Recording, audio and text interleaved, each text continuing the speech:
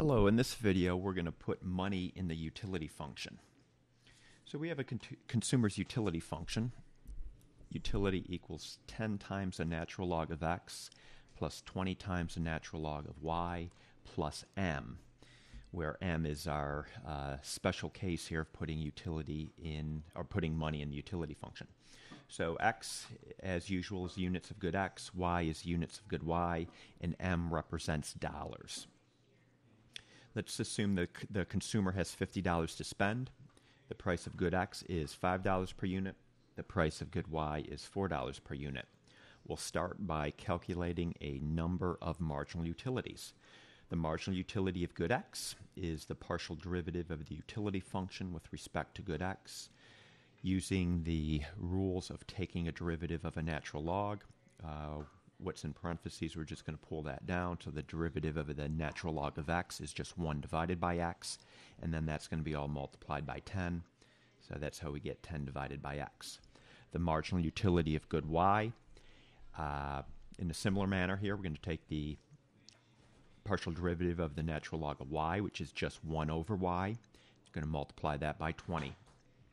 And then the relatively easy one here, the marginal utility of money. Partial derivative of m is just 1. The next thing we're going to do is calculate what you might call bang for the buck, marginal utility per dollar. And we'll start here with the marginal utility per dollar of money. We take the marginal utility of money and we divide it by the price of $1. So 1 divided by 1 is 1. Okay, again, where the marginal utility of money is what we already solved here. We found it to equal 1. And then we divide it by the price of $1, which is just $1. We get 1. The marginal utility per dollar of good x is going to be 10 divided by x, and that's all going to be divided by 5. And that will simplify to the following, just 2 divided by x.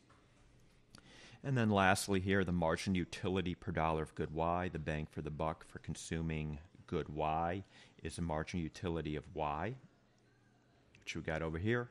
Dividing it by the price of good y will simplify down to 5 divided by y. And now for the solution, the main thing for the solution, and this is a similar condition here, as we've seen in other consumer optimization problems, the consumer will allocate his or her budget such that the marginal utility per dollar is equal across all goods. The only thing we have different here is that we have the marginal utility per dollar of money. So let's start here. Let's set the marginal utility per dollar of good x equal the marginal utility per dollar of money. So here's the marginal utility of good x that we saw in the last screen, 2 divided by x. We set that equal to the marginal utility per dollar of money, which is 1. Solving for x, x equals 2. So the consumer will buy 2 units of good x. Moving on, setting the marginal utility per dollar of good y equal to the marginal utility per dollar of money. 5 divided by y is the marginal utility per dollar of good y, setting that equal to 1, solving for y equals 5. And to note here, the consumer spends $10 on good x. Consumer bought 2 units at $5 a piece to get us our $10. And the consumer spent $20 on good y. The consumer buys 5 units of good y at a price of $4 each. And this means that the consumer did not spend all his or her money.